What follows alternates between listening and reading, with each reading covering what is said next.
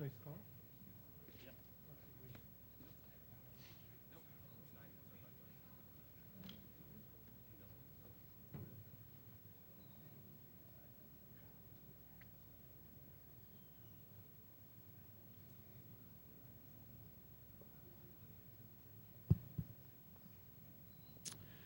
Good morning, everybody. Morning. Welcome to the Great Lakes Symposium on Smart Grid and the New Energy Economy. My name is Mohammad Shahidehpour. I'm the director of the Robert W. Galvin Center for Electricity Innovation here at IIT. On behalf of the organizing committee, I want to thank you for joining us today for this important inaugural symposium. As you know, the topics we are exploring have enormous importance, locally, regionally, nationally, and globally. Our country is undergoing a major transformation in the way we generate, transmit, and use electricity. Transformation will open new markets and opportunities for renewable energy developers, energy efficiency managers, demand response programs, aggregation technologies, and much more. This new grid will have a significant impact on the consumer experience in energy, creating cost savings and providing new options.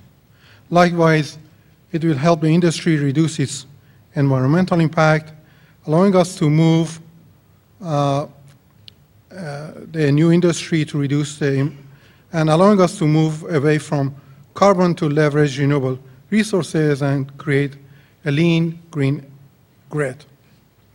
One of the main reasons I'm here today and that we are having this great conversation is because of the late Bob Galvin. Robert W. Galvin was a leader whose vision transformed the world more than once. His leadership at Motorola created a cell phone industry that revolutionized the way we communicate today. He's been a great friend to this university. Okay. When Bob approached me several years ago about creating the world's first perfect power microgrid at IIT, saying yes was an easy answer for us. Bob's vision was to implement a model, smart grid, that would never fail the end users, a truly pioneering vision. Back in the early days of Motorola, Bob knew that the best way to convince people of the magic of cell phone was to build a prototype and show people what it was rather than just talking about it.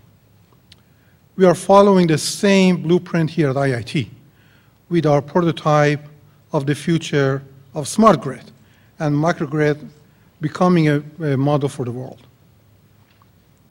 It's in Bob's honor that IIT has recently created the Robert W. Galvin Center for Electricity Innovation, where we are pursuing groundbreaking work in the generation, transmission, distribution, management, and consumption of electricity. You know, I met with Bob many times. He always reminded me of his guiding principle.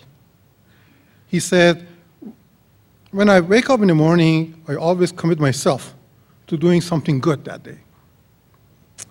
When I woke up today, I knew that he would be proud of us, all of us, for being in this room. There is no greater tribute to this amazing man than the work we're all embarked on today and the steps we're all taking when we leave this symposium to make his dream a reality.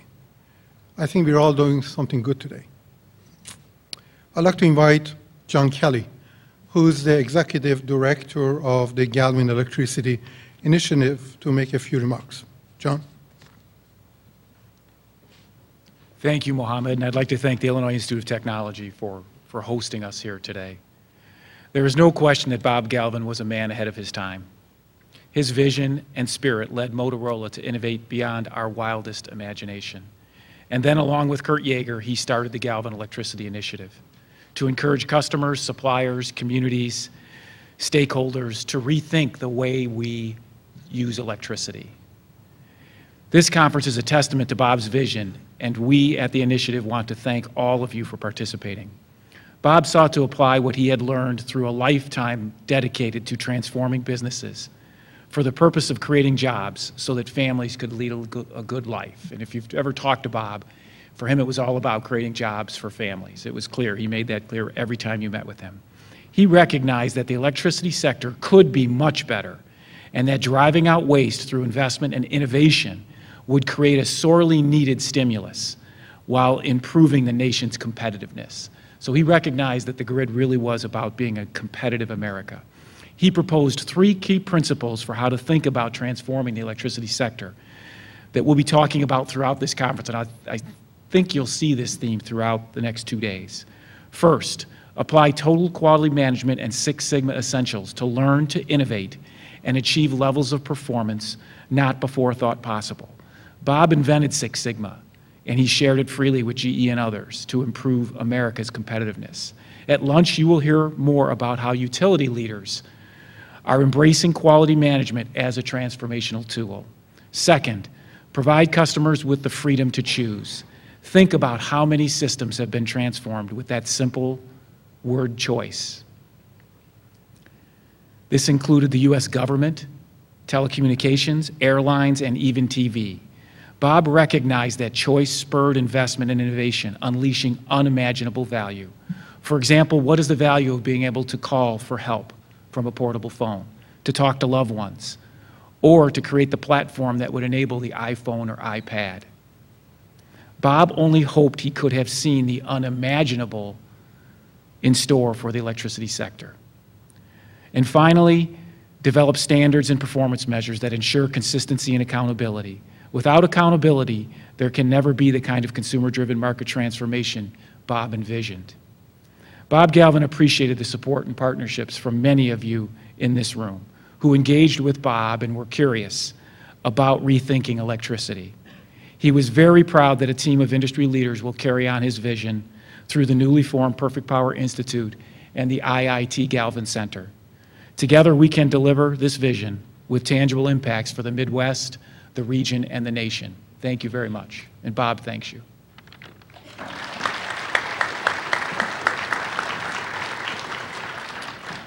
Thank you very much, John.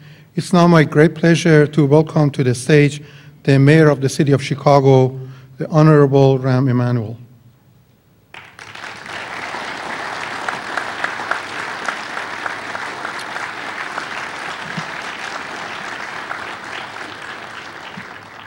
Mayor Emanuel has been a staunch proponent of the economic and environmental opportunities of the new energy economy. Throughout his career, Mayor Emanuel has been a leader in identifying and leveraging the economic development opportunities of the clean tech here in the Midwest, ensuring that we can capitalize on our strength. Of course, the mayor's office has been involved with other projects, including the mass transit investment, the water treatment infrastructure, LED lighting, and of course, the comprehensive recycling. Please join me again to welcome Mayor Emanuel. Thank you very much so much, Mohammad. Thank you. Mohammad, thank you very much for that introduction. I know you're all here to work through on the issue of the smart grid and clean energy. I'd like to highlight a general view, and that is that Chicago, particularly in Illinois, as you know, we have the highest concentration of wind companies anywhere in the country. Based here in Chicago, it's only fitting, given we're the windy city, we should have the most wind companies based here. You guys are obviously very focused because that's a joke, okay? Can we give this crowd some coffee? Or take them out to at least Second City and have them introduced? But on a serious note, I believe all of us in public service are about investing in the type of key infrastructures that allow private sector companies like you to grow. We don't create jobs, we create the conditions for jobs and economic growth. And while there's a lot of debate about alternative energy, we were just having a discussion earlier, the biggest energy source is energy conservation. It's the 5th energy source, which is why early on in my own administration I announced while we have the most publicly owned gold LEED certified buildings in the city, anywhere else in the country, we're going to double that over the next 4 years. Mayor Bloomberg has funded a project of mine called 10 Energy Zones to do energy conservation in our homes. There's a lot of public and private money for conservation and conversion of homes, both the windowing, the caulking, and the insulation, but to actually focus and bring those dollars that are being sitting on the sidelines and get them implemented, so residential conversion for energy conservation.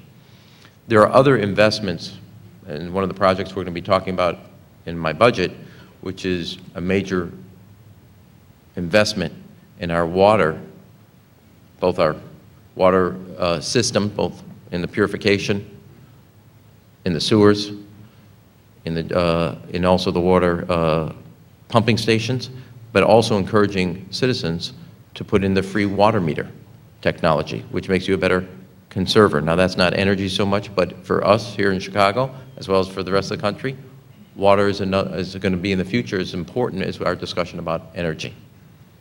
And so continually making very smart investments so Chicago and Illinois can lead in the energy conservation, technology, and be a leader in what I think are the critical investments. The next area is mass transit and making investments in our mass transit field, which I think are going to be very, very important for all the commerce that we think Chicago needs to lead in. Now, I'm pleased that the IIT took this leadership to bring this conference together. As a congressman, I worked with the Illinois Institute of Technology when we first got grant funding for the new battery technology, and one of the companies that came here is now a private sector company doing very well, just got not only public funding, but some great private sector funding. I want everybody in your field to see Chicago as a center for new companies, new technology, collaboration between the public and private sector, so we continue to lead the effort in new companies that are looking at energy conservation, not just alternative energy, but energy conservation as the next 5th energy source. I believe that's the low-hanging fruit in the whole discussion about how do we see energy, which is conservation, whether that's our homes, our cars, but basically the way we lead our lives.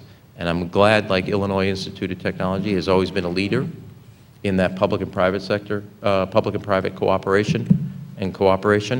I appreciate that IIT, Joyce Foundation, is hosting this conference, and that all of you will see Chicago as that city that is looking to the future, ready to shape that future rather than being shaped by it. And the area that's most important is in the area of energy conservation.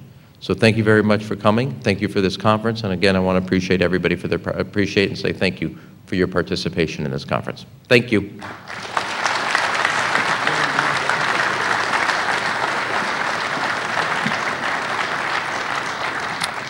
Thank you very much, Mr. Mayor. Thank you for commitment to growing the clean tech community in Chicago. Up next, I would like to introduce Ellen Alberding, who will be facilitating our keynote panel.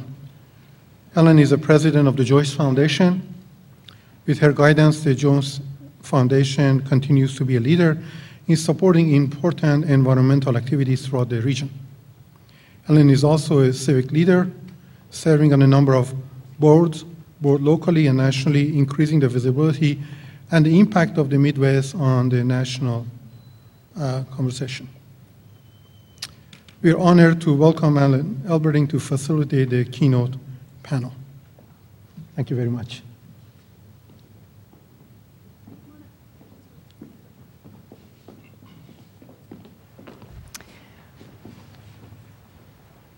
That's me, Ellen Alberding. If I make any jokes and you don't laugh, I'm not going to blame you. I will assume it's that I'm not funny, okay? Well, we stipulate that. I'm just thrilled to welcome everybody to Chicago, and I'm glad the Joyce Foundation could partner with IIT on this conference. We're going to have a conversation right now among some extremely knowledgeable panelists. We're going to talk just about 45 minutes, and then there'll be an opportunity for people to mingle and ask questions after Doug Scott speaks. So we won't be taking questions right now, but there will be an opportunity later to chat with the panelists.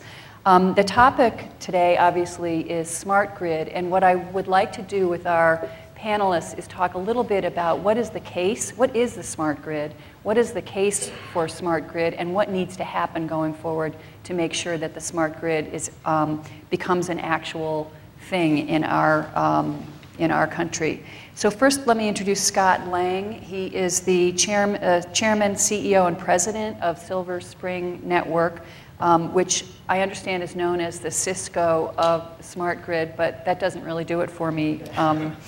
They provide software and networks for the utility industry. Scott obviously has a tremendous amount of technical knowledge as well as lots of experience working in regulated environments. He was an executive at Perot Systems, where working with Ross Perot, he was instrumental in developing systems integration, the systems integration business, both for EDS, Electronic Data Systems, and Perot Systems. Our second panelist and fellow cyclist who has not had a crash recently, but I have, is Luke Clemente. He's the general manager of metering and sensoring systems for GE Energy's GE Energy Services digital energy business, which provides integrated smart grid solutions. He's a global smart grid expert. He's also a consumer advocate, so I'm looking forward to hearing a little bit about how the smart grid can interact with consumer desires and consumer behaviors. I want to start out with the basics, though. Can each of you define for me what the smart grid is or should be going forward? You want to start? Okay.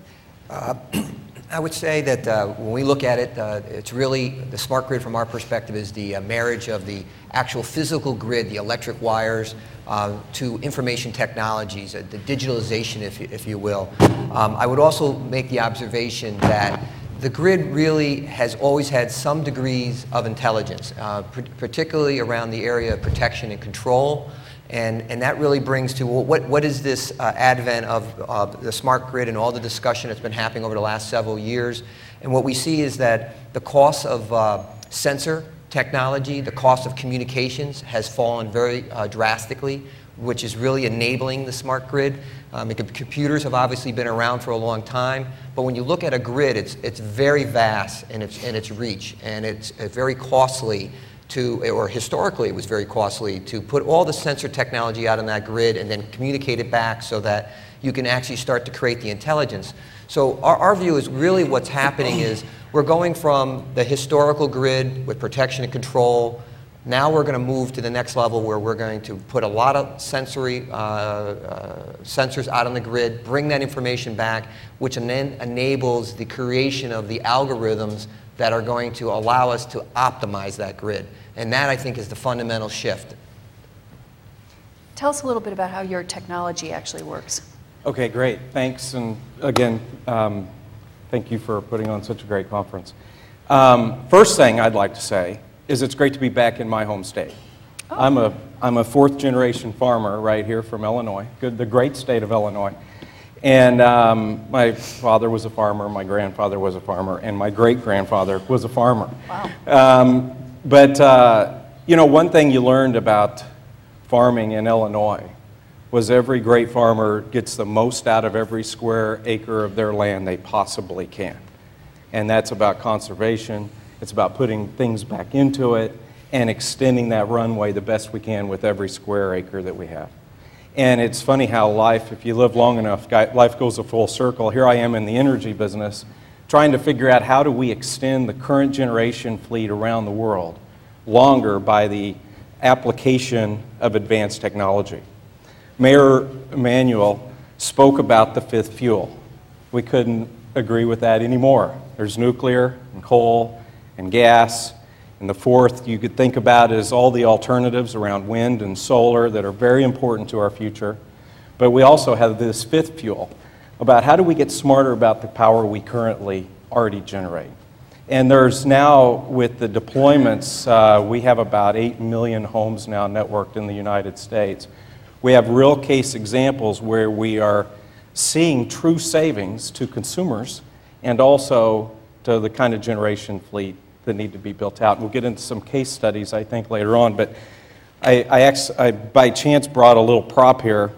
Luke spoke about the intelligence and the sensoring and the networking technologies that are available now.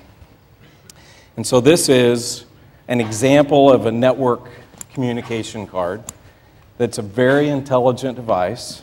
It has a lot of processing power, a lot of storage, a lot of abilities to network. So not only devices that can think, we've had devices that could think for a long time, from thermostats to meters, to water meters, gas meters, electric meters, but now we can actually afford to have them talk.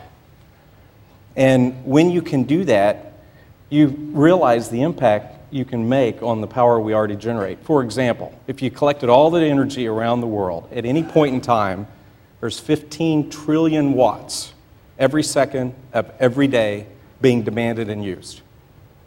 And one thing we haven't cracked the code on is we haven't figured out how to store electricity in mass storage. It has to be used the moment it is generated. And so the amount of the cost for responding to peak power is going up.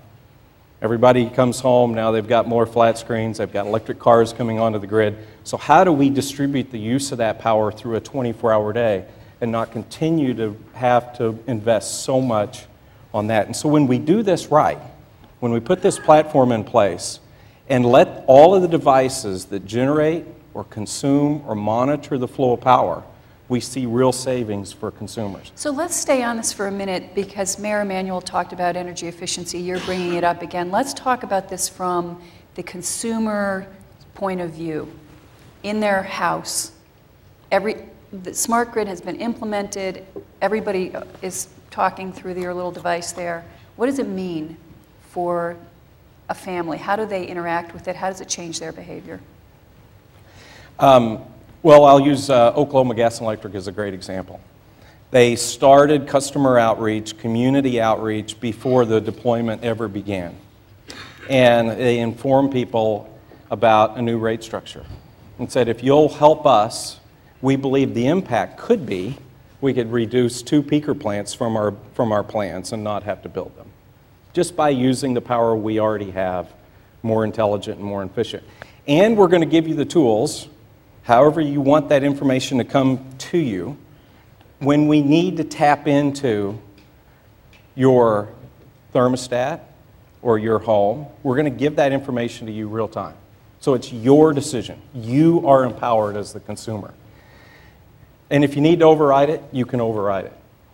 And we've made that available through our portal, through an advanced portal. If they have access to the internet, they can get printed reports. If they want to see printed reports on a regular basis, they can go online, see printed reports. They can get text.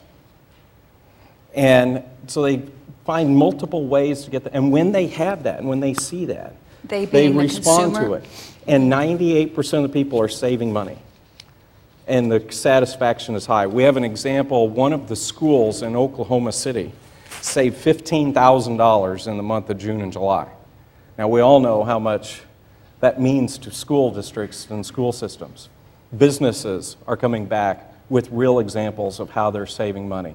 And so that's just one great example we've seen by a leader here in the United States of Oklahoma Gas and Electric, is give people the information, empower them to make decisions, and coupled with the right kind of pricing approaches, it helped utilities to deliver better service. It helped the environment by building fewer generation plants, and it helped the consumers to be empowered and save more money. So what I'm hearing you say is you have to have the technology right, but you also have to have your messaging right. You have to be able to persuade people to participate, whether it's based on savings for their community, savings for them personally. Perhaps some people are persuaded by an environmental benefit, and figuring out that messaging is probably pretty important, both from the corporate side, but also from the public policy or elected official side. Yes? Yes, absolutely. Think about the Prius. You've seen the Prius effect. Those of us who live in California, there's a lot of Prius cars on the roads. And if you do a good job traveling from point A to point B, you get a smiley face at the end of the trip. And people really do good. And they have this little competition with the car. Did I get the smiley face? Although I've heard stories about sad faces and people not reacting quite so well when they get a sad face. But Luke, let's talk a little bit about such a complex system. We can't do everything all at once. Where do you think we ought to be focusing our energy? Where's the potential for the biggest payback now that we ought to really be paying attention to, basically? Yeah. Well, we do look at it, and we do take a very holistic view. So we like to comment, from the GE perspective, we touch the electron from the turbine to the toaster. So from all the way from when that electron is first generated right down to when it's consumed. When we look at it, we also say we do break it down into really 3 levels of the smart grid. There's your transmission grid, which is your high voltage grid. There's your distribution grid, where it steps down in voltage and for local distribution down to our homes. And then there's beyond the meter. And each of them have their needs. We just saw recently again in Southern California, a massive power outage that took place on the high voltage transmission, which then fed into the distribution grid, and there was a complete loss of power. Very similar, reminiscent of what happened in the Northeast in 2003. So there clearly is smart grid technology that's out there today that should be deployed to make that transmission grid more reliable. So that's an area that should not be overlooked. In particular, the term we use is wide area measurement systems need to be, and what we actually heard when you go back and look at the 2003 report, the observation was there was a lack of situational awareness. And then when you look at the transmission grid, I think, to Scott's point, this is where that grid's quite interesting, because the transmission grid actually could afford, historically, to have a certain level of communications. They put fiber in many cases. But the distribution grid, for the most part, is really what we would call dark from a communications perspective. We know about that when outages take place and so forth. Many of us, and probably don't appreciate this, but a lot of times when you're in an outage situation and you see that power truck running up and down your street, historically it's because they actually are looking for the problem. They don't have the tools typically to go find the problem. And by adding more communications in the grid itself, it allows you to basically isolate the problem, identify the problem, mobile tools for the workers so that they can find that problem. So there's a lot of things that we can do to reduce the number of outages at the distribution level, and that's where predominantly most of the outages take place, in the distribution level. We can also make the impacted area less. And then lastly, which I think ties also into your last question about this, I almost consider it like the final frontier, which is beyond the meter, what's going on in the home. And I do think that we're very much in our infancy here. And I would also make the observation that we're not going to have a truly smart grid unless it's complemented with smart regulations. And that's a very critical point. So I think back to educating the public. The public today generally doesn't know it costs more to generate electrons at 2 o'clock in the afternoon and at 2 a.m. in the morning. So time of use rates are going to be something that I think is going to become more prevalent. That's going to make consumers more aware. And I also, my own personal bias is, and that gets back to the business models haven't been developed yet. When I look at it, it's not clear to me that are consumers really going to be proactive in managing their energy, or are we going to have very smart business models that are going to develop that are going to help them do it for them and be managing it for them. So I think it's yet to be seen. It's in development. So, Scott, you mentioned Oklahoma City as an example of a place where the smart grid is happening. Luke, do you have an example of a community or a state or a place that you think the smart grid is actually being implemented in a way that we ought to pay attention to? Yeah, I mean, I clearly see, what I always notice about the smart grid, it depends on where you want to start. Some utilities have started on hardening and making more reliable their distribution grids and have put in the communications, are investing in things like integrated volt-var control and fault detection, isolation, restoration. So they're investing in that, which is there's solid evidence around that can reduce the number of outages, the duration of the outage, and the number of people impacted by the outage. So that there's some areas like that. On beyond the meter, what I've seen predominantly so far has been some very good pilots. I don't think that we're at the stage yet where we can declare that we've done a large deployment and we have, large penetrations of participation at this point. Those models are still under development, and but I think the pilots are telling us some very good things that we should be very encouraged by it. Like what? Well, the one thing that I see is back to this, because what consumers want to hear right off the bat, right? Consumers want to hear how does it benefit them? How does it economically benefit them? And I do think there's an education issue there.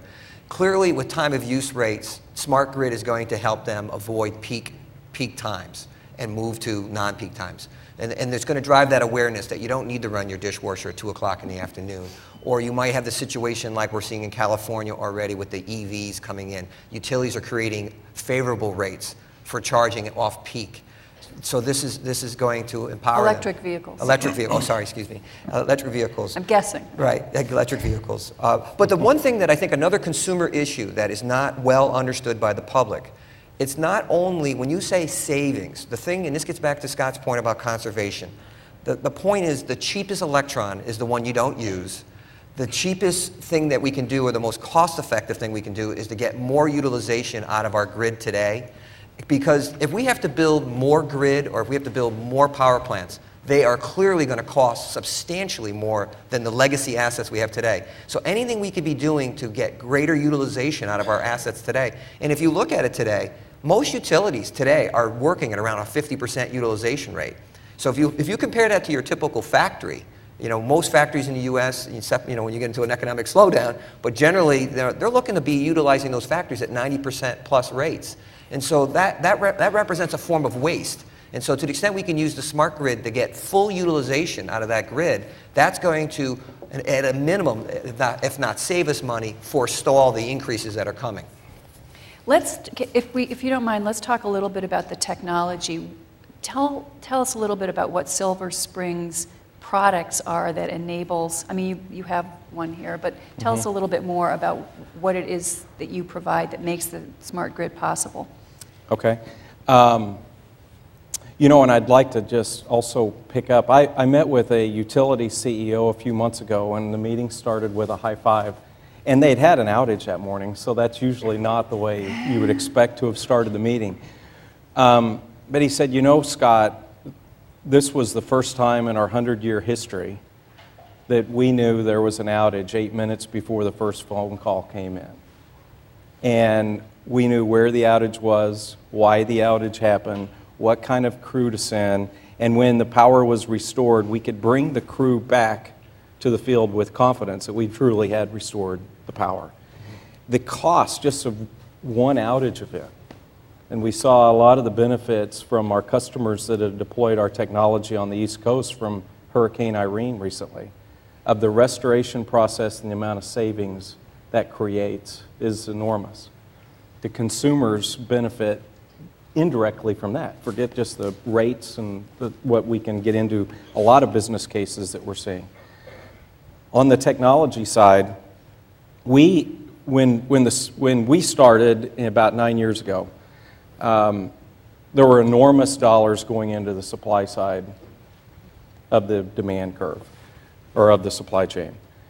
And around wind, around solar, billions of dollars were going into it, attracting a lot of venture investing, a lot of private equity investing. And so if the company wanted to play in that supply chain, but decided to play on the demand side.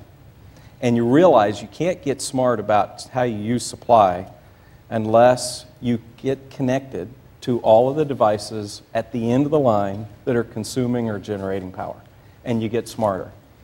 And then we realized that the industry had been bridled by large industrials doing some proprietary things. And so this is on going towards the technology thing. It's important to understand what the starting point was when they created this idea and got it started. So we decided to go out and believe that standards ignite industries. Allowing more companies to compete makes the industry bigger and more exciting for more companies. And so that's what we did. We went out and built a standard base. We adopted this thing called IP, Internet Protocol v6 and brought it to the industry. It had been proven in the banking industry, in the telecoms industry, and every other industry. But the utility industry, by and large, had been deploying proprietary networks. So we brought in a standard-based networking platform, and that's what we started with, is finding a way to ubiquitously connect every device in a service territory.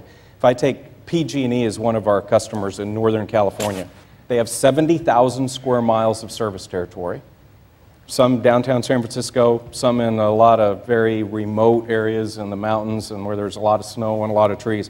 We had to guarantee we were going to reach all of those customers, 5.5 million of them, and have a network that's powerful enough to do more than just metering, but to be able to do some of the distribution automation things that you're identifying of, or that you've talked about, where we're saying how do you identify the line loss that's happening on the grid. So it started with a networking platform, and now we're building the software and the analytics and the tools on top of that. But that's essentially, a little bit about the technology. In the last 10 months, we've done 150 billion register reads from these devices. So you think about the power of that information and the usage of that information and identifying where there is line loss and identifying where there's opportunity to increase the efficiency of the grid. I just returned last week from the United Kingdom, or 2 weeks ago, and we're working on a project there with a utility that they feel like they can bring 188 megawatts of wind onto the distribution grid in a very small geographic area without doing any refurbishment of the power lines, just by adopting smart sensor technology on both ends. Because wind is intermittent, so they always have to tone it down a lot in order to have enough room for wind to come on, because they don't know when it's going to come on. But by having intelligence on both ends of the distribution grid, 188 megawatts of wind without doing any refurbishment. At a full deployment, they estimate it's 2 gigawatts of wind can come onto the grid by having more intelligence in the grid and being able to pull on more and more alternatives. So I would say the technology is networking, it's software, it's services, and we've always recognized the most important bridge that we need to cross is this one between utilities and the customers and helping them communicate real time all the time. And GE, massive company, it's been around way before the smart grid concept. How integrated is what you do into the products and business model at this big company where you work? No, very integrated. We actually, not only the smart grid is a key initiative of ours, but we also call the smart power plant as well. And relating them, and so we're actually in the wind business as well, and with our gas turbines, and we're actually looking at very intelligent systems that look at this issue of intermittency of wind and how you can integrate it with a gas turbine to make sure you're getting the right reaction at the whole time. But when I look at the smart grid, particularly, we look at each of the building blocks of that system again. There's the energy management systems for the transmission grid. There's the distribution management systems for the distribution grid. There's the geospatial information systems that the utilities are using. The outage management systems. GE sells each of those products, and our clear vision is, one of the feedbacks we've been clearly getting from our utility customers is, one of the things I think historically that has created challenges for them is that they've been really purchased individually.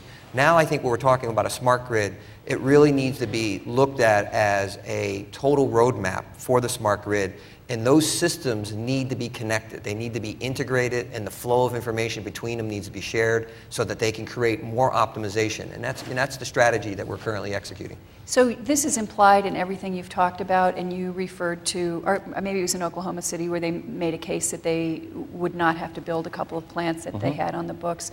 Let's talk a little bit more about the environmental benefits. What's the case from an environmental point of view for the smart grid? And I know it seems obvious, but what are the numbers? Well, the first thing you'll see is that I really strongly believe this. You cannot have this future we're talking about with electric vehicles and renewable energy without a smart grid, particularly when you talk about distributed renewables. So the vision that we're seeing about distributed renewables, California, again, I think is very much in the vanguard of this. There's tremendous rooftop solar being put on in California. This is what the grid was designed. When you think about how it was set up over 100 years ago, it was designed with a large centralized power plant, shifting electrons from high voltage to low voltage down to the home, one-way flows. Now you have this kind of brave new world that is very quickly coming to the fore, where you're going to have rooftop solar, where people are going to be selling electrons both directions. And we're going to have flows of electrons both directions. It's creating massive challenges. California is wrestling with them right now. Fortunately, they're in the vanguard again with the smart grid deployment, so these systems are going to have the capabilities to add the functionality to start to deal with some of the issues that are being created, or some of the challenges being created by distributed renewables. Same thing with electric vehicles. Electric vehicles, I mean, this is the introduction of the largest appliance to the home since the introduction of air conditioning. And if you go back and look at the 1950s and the early 1960s, air conditioning created its challenges for the grid. But the difference is these electric vehicles, even the smallest one, the Nissan Leaf, when it's charging, represents basically this, its charge rate is the average size of 2 homes in America. It's a significant load. It has to be managed, and you're not going to be able to achieve that future, which, to your point, to your question, this is how we're going to reduce our environmental footprint. If we can use more electric vehicles than the internal combustion engine, what our statistics are showing us is that for the same amount of mileage, you're about 30% cleaner. Even when you look at your typical power utility and the fuel mix they're using and the emissions that they're generating per electron for equivalent energy for gas, it's about 30% cleaner. So that's good for the economy. It's good for energy independence. It delinks us from oil imports. And then when you look at it from the other question on renewables, every bit of renewable that we can take and put it onto the system, distribute renewables, that's an electron that we're not going to generate using fossil fuels. So that's very much important to the smart grid. Yeah, I mean, even the power plant, the 2 power plant example from Oklahoma City, if that was rolled out throughout the United States, we estimate it's 150 power plants that could be taken off of the business plans that's in place. Mm-hmm. So the impact is significant. And I agree with Luke on the electric vehicles. I put a parking spot outside of our offices, and we put a car charging station there, and we started to see a Nissan Leaf parked there. Now we have 3 spots, and I've told everybody I'll continue to dedicate spots and put power stations out there for anybody that wants to start driving up in an electric vehicle. But the Nissan Leaf is starting to take hold. And a little bit of a fun fact that crossed my desk not long ago was in the 1950s, it took 1 barrel of oil to produce 100. And it's 20 today. 1 produces 20. Unless you're in the oil sands and it's 1 to produce 5. So that trend I don't think is going to change, right? The electric vehicles and the investment that's happening there, I believe, is a great adoption. And so it's very exciting. I mean, this isn't, oh my gosh, we're going to, all have to sacrifice really comfortable lit life that we've all grown up to. This is about doing some really simple things to embrace some great technologies to help us with the 21st generation. I have 4 daughters. They're growing up expecting the grid to be smart. When they go to school and talking to their classmates, it's becoming a kitchen, dining room conversation. And I think they're excited about it. We think of it a lot of times as when the internet started 20 years ago or whatever. It was mostly for email. And when you've had that ubiquitous platform out there for people to develop to, look at the commerce that's been created from it. The Googles and the Facebooks and the Yahoos and the eBays and the Twitters. Hundreds of billions of dollars by opening it up in this industry and allowing innovation to occur. That's what we're doing here in the energy industry. We're putting in some intelligence by all the devices that are using and generating power. We believe that is the right thing to do for the utilities and for the industries. It helps them run a more efficient program. It's a great thing to do for the economy. I know there's a few colleges represented here today. We often go around and talk about the great education and then the great careers that can be occurring in the energy sector in this smart grid and clean tech jobs. They're fascinating, they're exciting. The engineering talent, the kind of thought leaders we need to come into this industry are enormous. And so I would encourage, even beyond the business and the policymakers, but the colleges that are here today, this is a fantastic field to get into, and we need your help. And then last, on the environment. The environment is a big winner.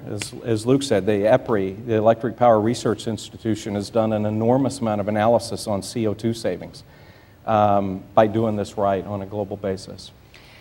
So, pardon me for asking a question that's a little bit about the Joyce Foundation's interests. We're based here in Chicago, but our focus is in the Great Lakes region. We're really interested in how can we create an environment in the Great Lakes where we are leaders nationally. I mean, we've talked about California a little bit. Why do you think the smart grid, how do you think the Midwest is positioned vis-a-vis the smart grid, and what do we need to do in order to either establish or maintain a leadership role? Yeah, you know, I think it starts with education. I think we got to get a lot more awareness about what is behind the smart grid. And for me, you know, I call them the big E's, you know, that economic competitiveness, that's part of the smart grid. Energy is a major input to any economy.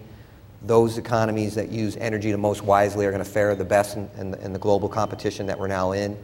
The situation, when you think about energy, it's a very challenging situation. We're seeing China and India and other parts of the world, their standards of living are going up, you know, very, very quickly. There's going to put more and more demand on energy. So energy is going to be a very hot subject.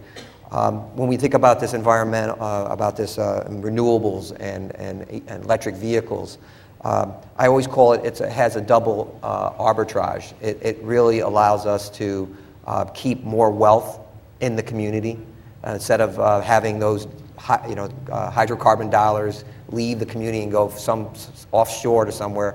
Now we can locally create more local jobs. So that's good for the economy. And the second arbitrage is the environmental one. So it's going to be better for on the impact of the environment. The other one is the empowerment of the consumer. Clearly, the world's changing. The millennials, you know, your daughters, I'm sure I have two as well, and they're very, very aware. They want to be part of the decision making. It's, you know, we're seeing it everywhere, right? It's the democratization of everything, right?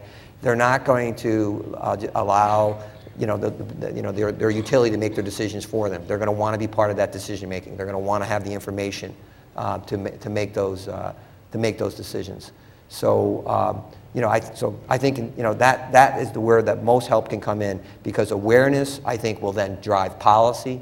So I think when we talk about the smart grid, we should be always talking about economic competitiveness, energy security, empowerment of the consumer, and the environment. I'm laughing thinking about these daughters. I had a daughter in her first apartment last year who came home and went to turn the lights on, and they didn't go on. So she calls me and said, well, the lights aren't on, and I can't plug in my computer. And I said, well, what do you think happened? Did you pay the bill?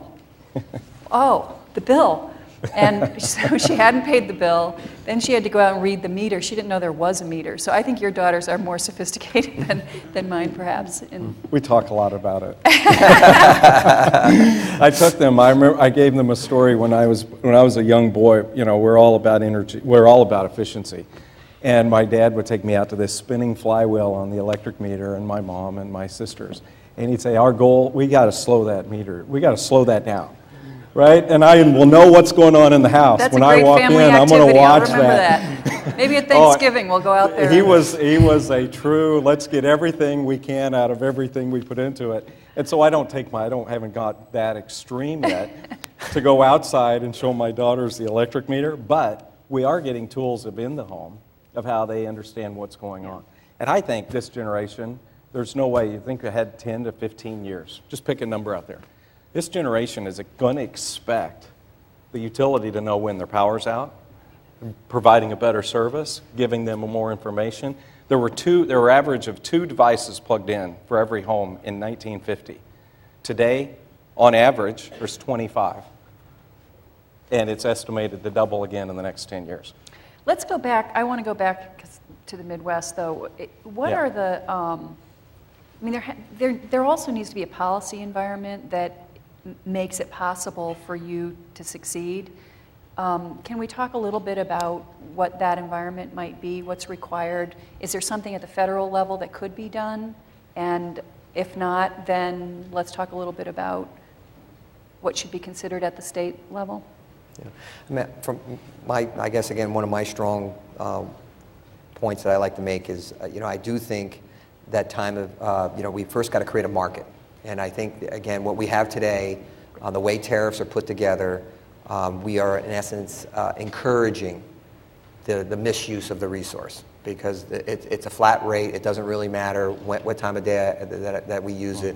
So from a policy point of view, I do think time of use rates will be a major catalyst for change. I think they're also going to be, time of use rates are critical now when we start thinking about the introduction and integration of electric vehicles.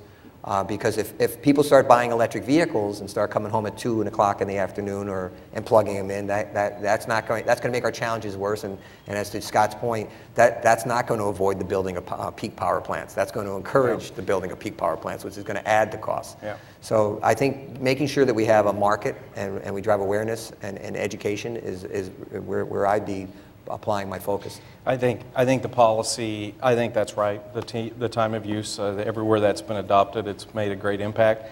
I think that by and large, every utility I visited in the United States want to make this happen. And by and large, the commissions and the regulators are coming around that and rallying around that and understanding the facts and the details. There are still areas where there's a bit of a reluctance to really get the facts right. And I think that we're starting to see all the directions go in the right direction here in Illinois. But where there is this solid relationship between policy and regulators and the utility industry and the facts are on the table, change starts to happen. Everybody gets on one sheet of paper and one common sheet. And I think by and large we're seeing a true pull and for that to happen. I've always believed that this is ultimately where we need to go. So, and I also believe the school environment here, the education environment is second to none. I mean, the state of Illinois has some of the best schools and best colleges, universities in the entire country, and especially right here in northern Illinois. And I think to get them as one of the key stakeholders in this of education and awareness is very important. So that's why I was really happy to see that group represented today. And a question I've been wondering about, do you feel like there is a general plan that people all understand? And can this smart grid be implemented all at once, or does it need to be step by step? And if it's step by step, what are the steps? Yeah, we see the smart grid as a journey, and there is a vision around it.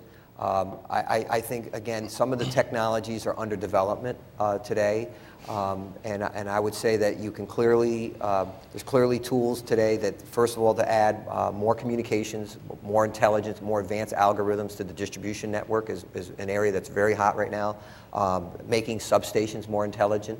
And automating substations, that's an area that's very, very active right now. The smart meter deployments are very active. And as I mentioned previously, I think there's still development underway as far as what's going to go on beyond the meter and the business model developments. And I agree with Scott that it feels a lot like the internet, that we're creating the capability, we're creating the foundation, and there's going to be a lot more creative people coming into the space and actually trying to leverage that infrastructure. So that's on its way. Yeah.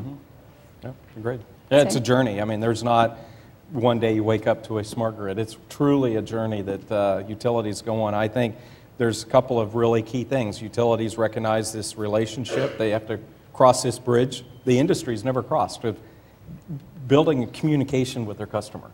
You know, the industry grew up referring to their customers as ratepayers. Right, and then I would have a meeting with a group of other executives, and they say, Scott, it was worse than that because we refer to them as load on our system. And so you see the industry for 100 years has really just thought about universal access to power, and they never wanted the phone to ring. And now people want to have a better service and more real time, and utilities need to have connection to those devices, that they are responsible to provide a service back to you. And it starts with that. It starts with the consumer education, that outreach. And then it starts with building the right communication platform that can handle all the different needs of the people, and that will take time, and to allow and enable electric vehicles to come onto the grid and handle the intermittence, because it will become in little pockets where there could be multiple electric vehicles on one circuit down one street, because it's a Jones, keep up with the Joneses factor, right? Well, my neighbor got one, I want one. And so it wasn't two in a zip code, it was two on the same street and in the same circuit.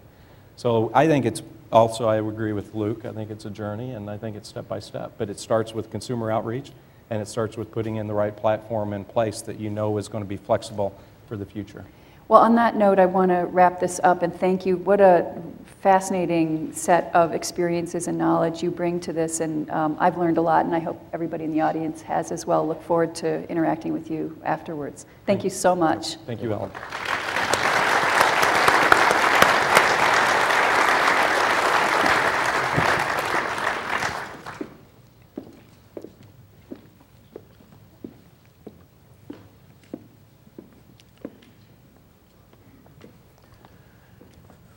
We really appreciate the presentation. That was great. Now, let me introduce and welcome Doug Scott to share his perspective on how we can leverage regulatory bodies to facilitate the deployment of smart grid technologies across the region. Thank you. Currently, he serves as the chairman of the ICC, the Illinois Commerce Commission. Thank you. A long-time leader in the energy and environment sector, Chairman Scott previously served as a director of the Illinois EPA, Environmental Protection Agency. While he was a director of EPA, he also chaired several key committees that focused on how to mitigate the effects of climate changes both within Illinois and across the region. Chairman Scott also served and had elected offices as a state representative from the 67th District of Illinois, and then he served as the mayor of the city of Rockford. Please join me in welcoming Chairman Scott.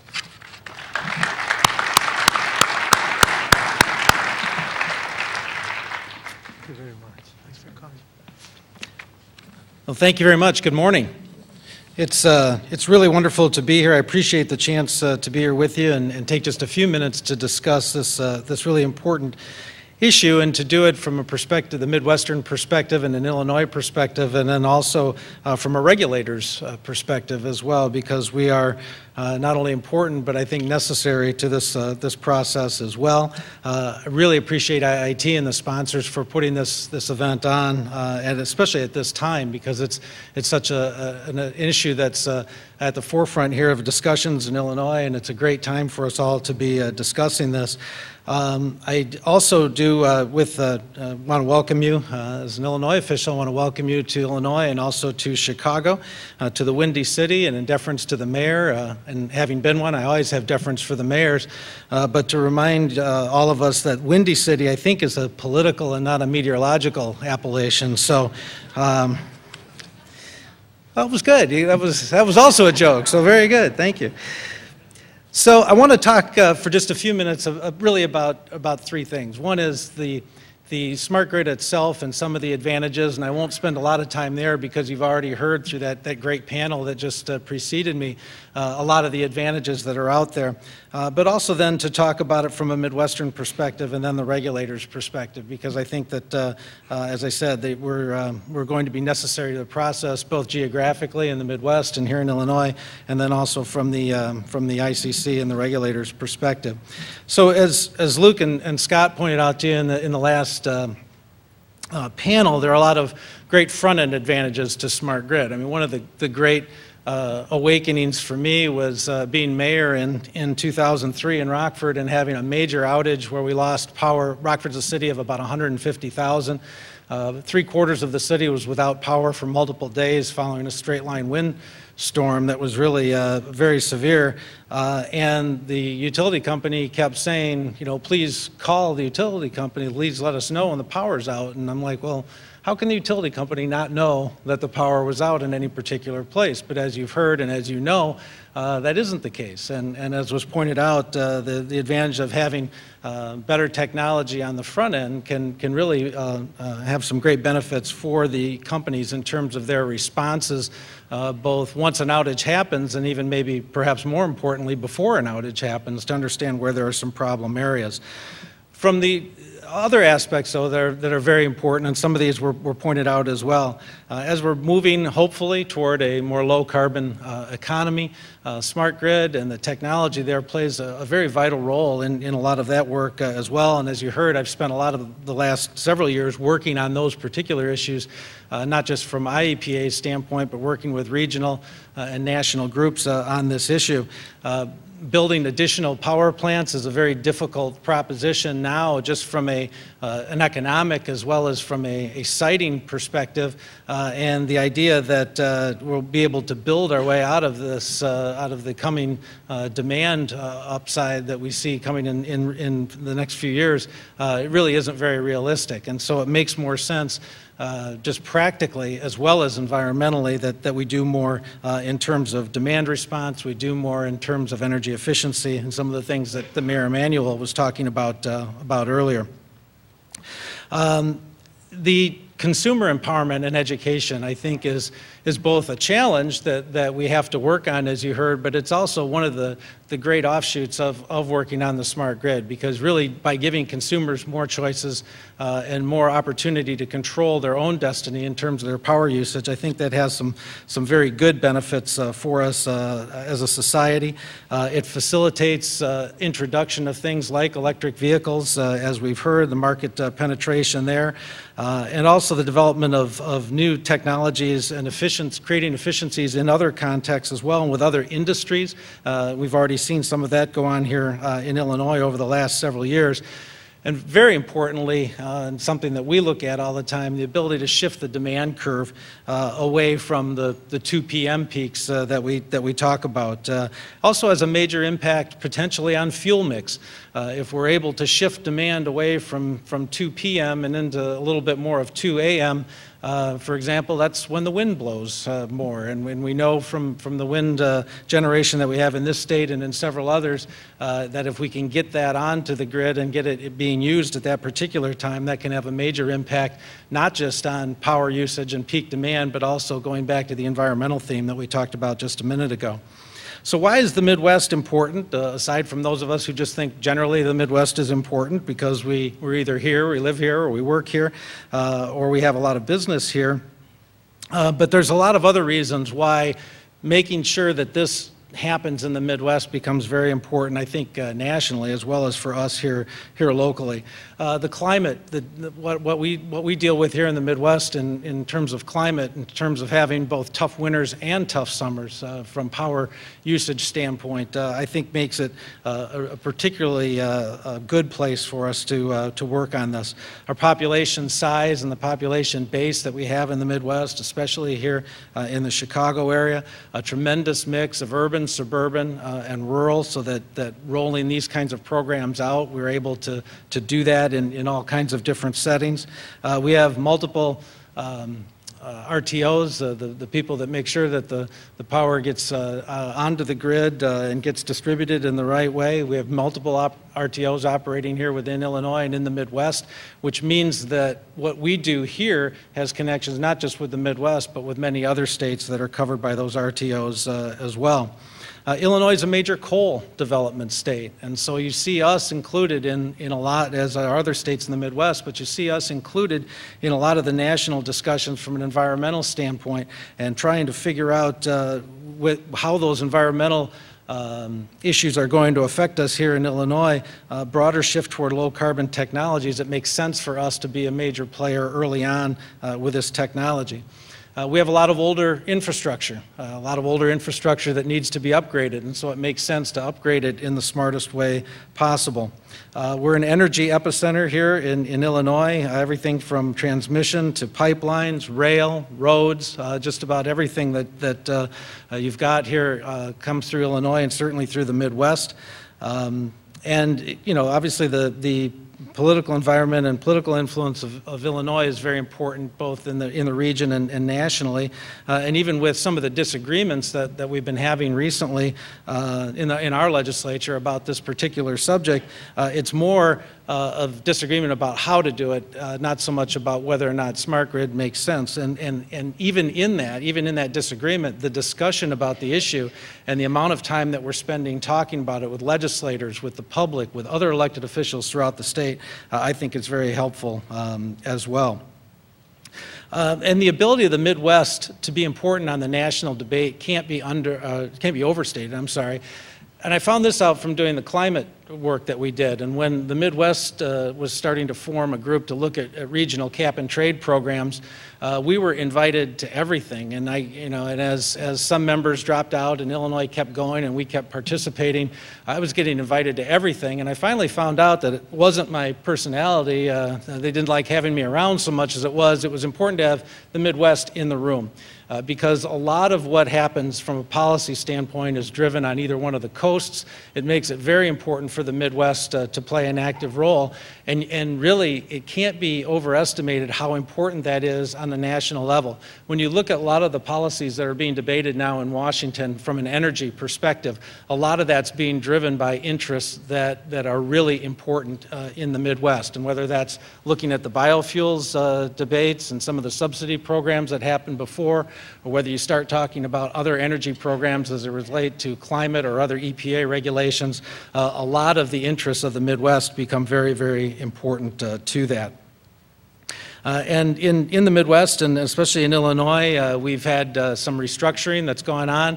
We now have a competitive marketplace for generation here in Illinois, and we are approaching, obviously, from a market-based approach there, but we're also approaching things like electric vehicles from a market-oriented approach as well, and obviously this fits in very well with that.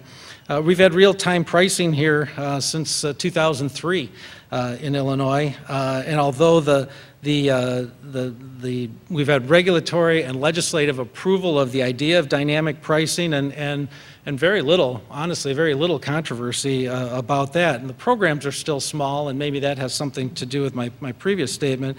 And we need to definitely have some technology upgrades to that. I think what that's demonstrated, though, is that there are residential customers here that are embracing the idea of dynamic pricing and will change their energy use. The issues here, I think, are going to be more about how we expand and how can we make the value proposition either more evident, or how can we make it more worthwhile for more consumers to take part, and not necessarily whether that's a good idea in the first place. And so I think that's very positive as well. So there are a lot of reasons, and I know I've left some out, but there are a lot of reasons why it's very important to both capitalize on what's been done in the Midwest and also to try to advance the Midwest, as Ellen was getting to with the panel, to talk about the Midwest as a leader in this field. So the role of the public utility commissioners, both in Illinois and in the other states in the Midwest, is also very important as well. We basically serve two functions in this area. One is, of course, as a regulator, which was interesting for me to learn, having been a very political person, as you've heard, for the last 25 years or so, to learn that there's a great deal of what I do that I can't talk about to anybody because we have a quasi-judicial role in terms of utility regulation.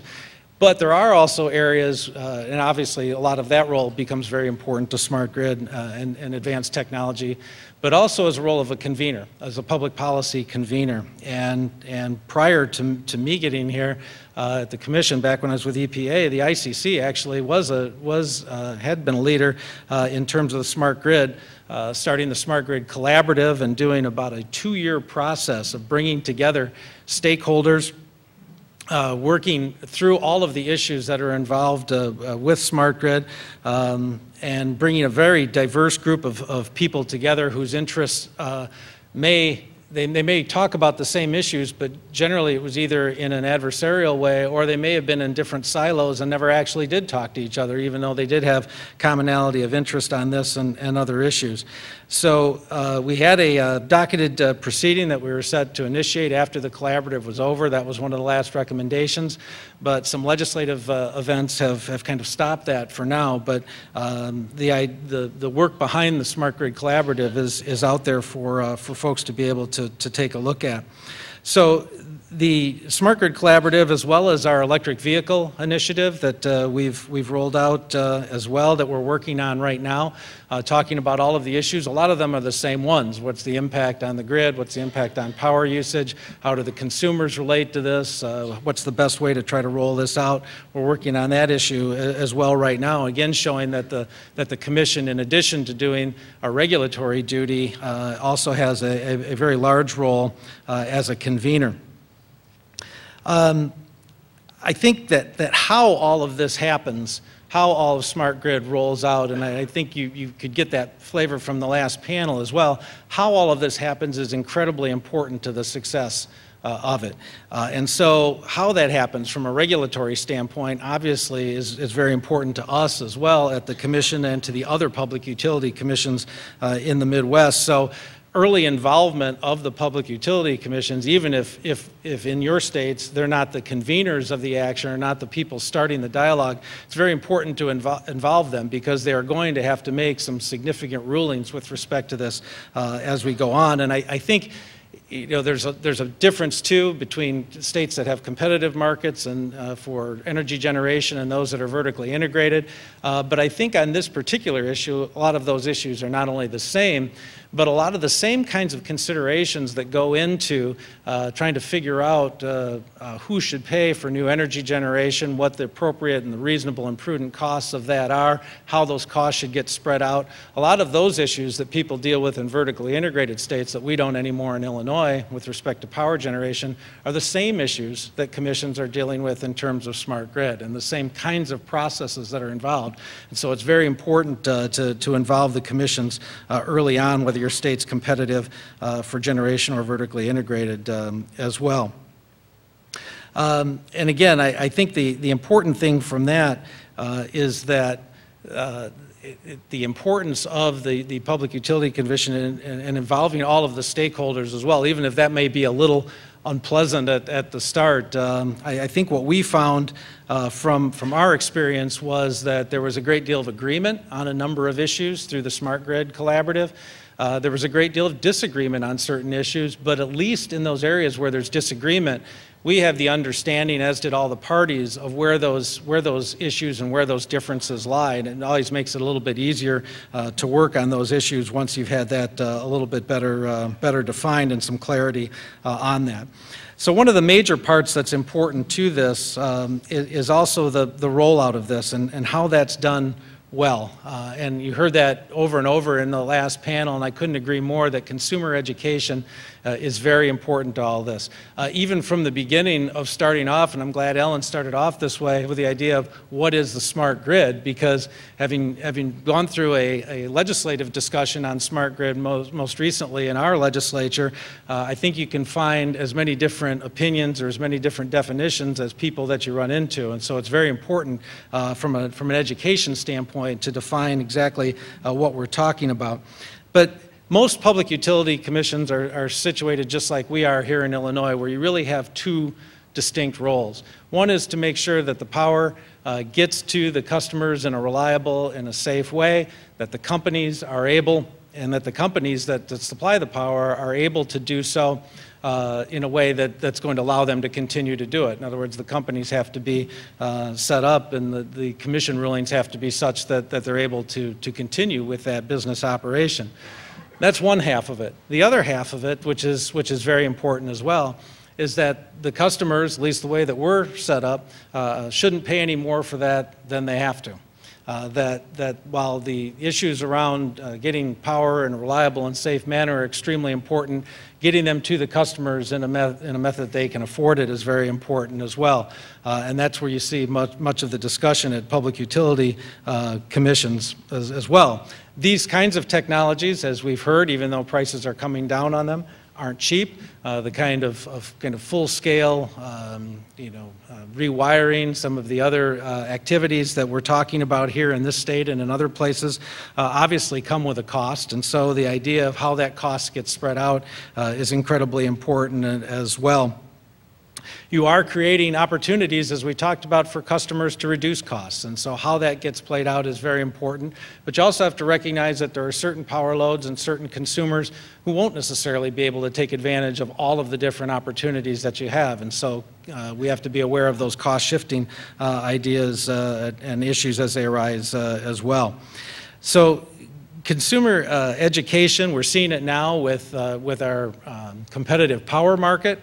We're seeing people start to have those kind of water cooler discussions with coworkers about who one may have signed up for in terms of a power generation company.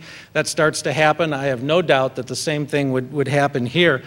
When they're talking about the kids, I thought it was pretty funny because in terms of consumer education, there's a couple of things that were going through my mind that both had to do with telecom and all the changes that we've seen. And if you're as old as I am, you've seen lots of changes in telecom over the years. I can remember being in college and making sure that I waited until 11 o'clock at night to call my girlfriend, who's now my wife, at home because the rates were cheaper and they went down substantially, and that was very important for us to do. That kind of education got around. We certainly all knew it in the dorm, what time the phone rates went down. But at the same time, when I was part of the committee and we were talking about electric utility restructuring here in Illinois, and we were looking at consumer trends that were present in terms of telecom at the time, and deregulation had happened for telephones sometime before that, so you'd had a lot of experience with it. And at that time, we found that over half the consumers had not only not changed from an incumbent carrier to another, not necessarily surprising, but the vast majority of those who hadn't switched, of that half, also hadn't even taken advantage of other payment plans or other cheaper rate plans that their own incumbent carrier was providing at the time. They just kept what they had and plowed forward with it. And so I think that's instructive for us as we talk about the juxtaposition of those two different little anecdotes, because it's very important for us to understand that while everybody here in this room and probably most of the people that we talk to on a regular basis understand this and are looking forward to it and are already thinking of the different ways that they may be able to take advantage of that, there's a huge consumer education part of this that we're going to have to do, because everybody isn't necessarily the folks who are in the room. So we know that Smart Grid will have infusions of private capital in addition to ratepayer-supplied funds, and regulators like us have to not only ensure that we've done what we can in terms of the educational components, but we also have to ensure that those two sets of funds interact appropriately and that the risk, burden, and benefits are allocated equitably. That doesn't sound easy, and I think it's even harder than it sounds. We have to strike that appropriate balance, though, and I think if we do that, and we do that in the right way, that not only are we going to continue to our leadership role here in the Midwest, and that we're going to be able to find new and better, and even better than we're even thinking about today, applications of how smart grid technology can be used, but we're going to do that in a way that is beneficial to consumers as well as to the companies that supply the power. And so I think that all of us have a role to play in that, and it's very important for us as we move forward to make sure that everybody's at the table, everybody has a say, because in that way we not only will get the word out better, but we'll devise a better program and keep the Midwest in a leadership role. Thanks very much.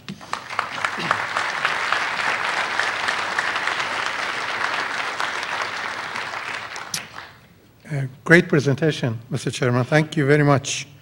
This concludes this morning's plenary session. I'd like to thank everybody for attending the session, but before you leave, I just want to point out that this is just the beginning of a great 2 days of a great Lake Symposium. Additional information is given in the program handouts that you should have received when you walked in. Also, before you leave, I'd like to mention a few names and thank people who had major roles in organizing this event.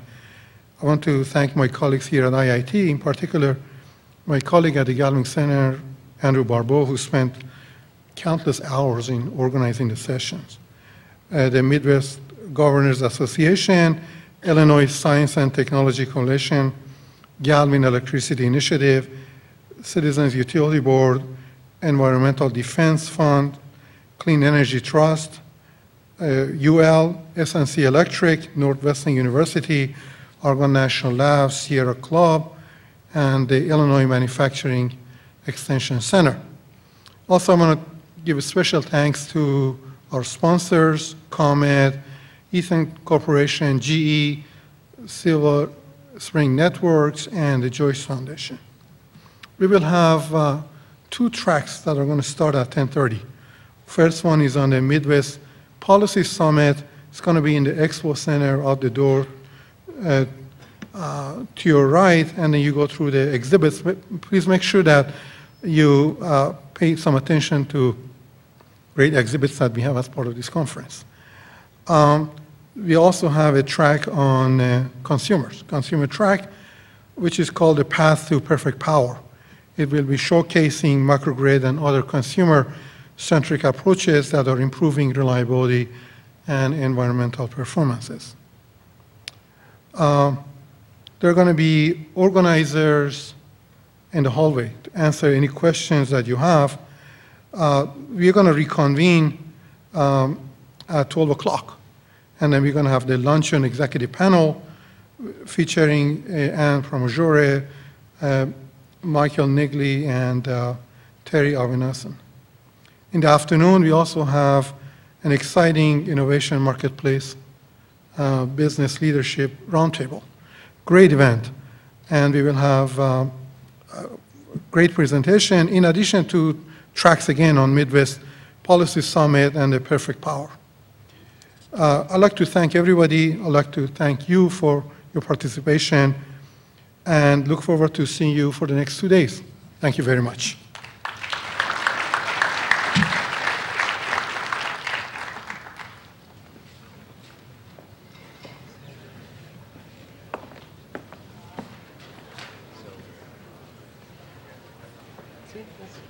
That's good. And we just find the students. Yeah, seriously. All right, so we need a couple stage things here. What'd you say? We need to figure out some stage items here.